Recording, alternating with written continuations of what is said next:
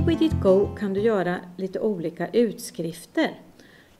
Jag startar ett upplägg och om det är så att jag skulle vilja skriva ut den här tavlan som jag ser i upplägget, då går jag in i redigeringsläge och väljer någon utav cellerna.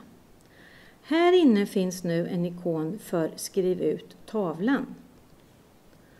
Och när jag väljer att jag vill skriva ut den, då är det bara den här tavlan jag ser som kommer att skrivas ut. Om jag hade velat skriva ut alla tavlorna i det här upplägget, så är jag istället ute på startsidan där jag ser uppläggets startikon. Om jag går in i startikonen så finns det en ikon för skriv ut alla tavlorna i upplägget. Och då kommer man att få allihopa förstås skrivna. Jag kan också skriva ut ett dokument till en skrivare.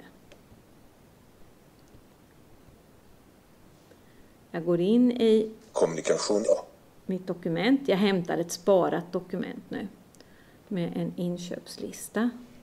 Och när jag vill skriva ut dokumentet så finns utskriftsfunktionen för dokumentet förstås precis intill mitt dokument. Så jag kan trycka på skriv ut och få det till min skrivare.